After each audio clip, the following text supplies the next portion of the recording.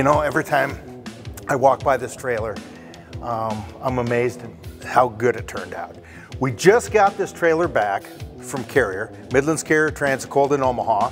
We just got the new 7700 put on this, and we're excited about this unit because it is CARB compliant forever. It's a forever unit, and we have a special guest that you'll meet here shortly.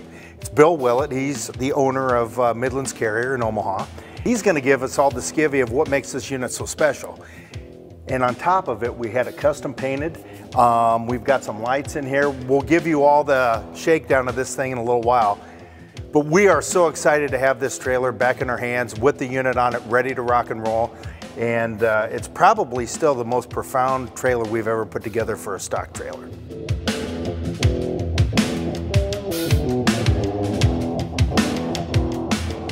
We have a special guest, and I was talking about him earlier, from MCT companies, and it's Bill Willett. We have a new refrigeration unit from Carrier that's on the Outlaw, and we just wanted to bring Bill in and let him talk about this new unit that's in compliance, and it's a forever unit in California now. Would you tell us a little bit about the overview of the unit and how it came about? Sure. Well, first of all, thanks for having me. I really appreciate the opportunity. This is our new X4 7700 series. This follows along with our X4 platform in the past. This is the most efficient high-capacity unit available today. High capacity down to minus 25,000 BTUs at 20 below zero, and yet it does it with a high speed of 1,800 RPM, which is compared to a competitive unit that runs at 2,600 RPM. That 800 RPM every hour, that's 48,000 more times an engine turns, an alternator turns, a fan belt turns. So that's more than just fuel, it's maintenance and long-term longevity of the unit. So tell us a little bit about the variable speed, and you have different levels of what the RPM ranges are and stuff. Tell us a little bit about that. The compliance technology that we're using is the engine operates with common rail fuel injection, which is a more efficient way of delivering fuel to the unit, which helps with efficiencies. Because we run at 1,800 RPMs for the high speed, we're now able to run a low speed. So instead of having two speeds like conventional units, this unit has an additional eco speed, which is 1,100 RPM when conditions permit. So once a unit gets a load satisfied, it drops down to low speed, and the more time it spends obviously in that ultra low speed, the more fuel it saves.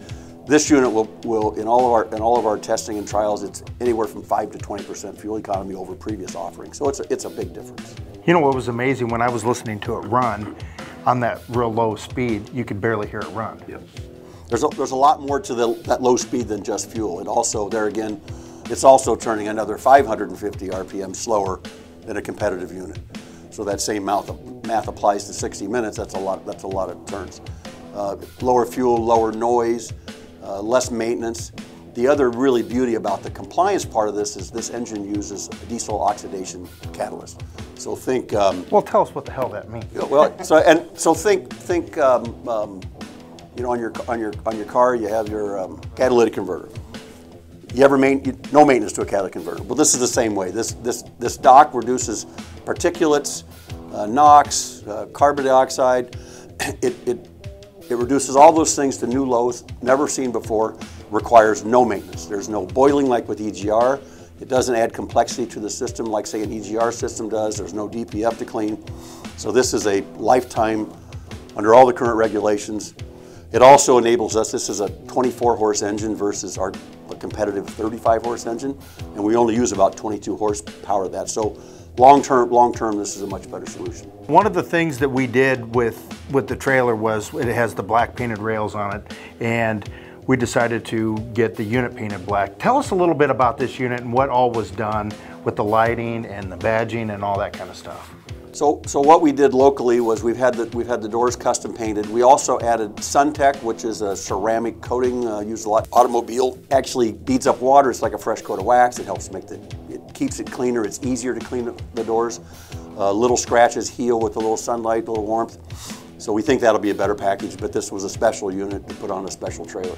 The unit also includes, and all of our new offerings have the hardware for a telematics system, our Lynx fleet system.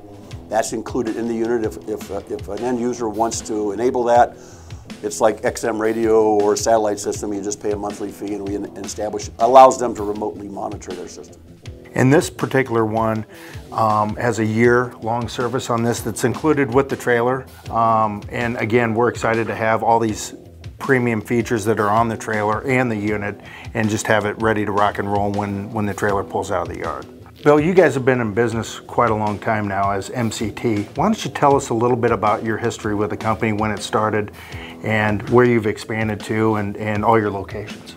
I actually used to work for Carrier for many years, and I left Carrier in 1995, and we started this business. Over the years, we've kind of cobbled together a lot of locations, so currently we're in 7 states, North and South Carolina, Nebraska, Western Kansas, and most of Southern California, with a few stops in between. MCT companies were one of the longer standing Carrier dealers around the country. Encourage anyone to go to our website, mctcompanies.com, and take a look at our locations. Anything we can do to help. We've been proudly affiliated and known the Jim Hawk organization since I was a little kid, which, by the way, was a long time ago. But I knew Jim's grandfather fairly well, and so we've watched this company also grow, and it's been great to watch. And one of the things that I always say is we like to do business with people that give great customer service. And since Bill's started this business in the late 90s, early 2000s, he has built the business up here in Omaha and moved it around the country. And that is their #1 priority when you're looking from the outside in, is their customer service and how they take care of people.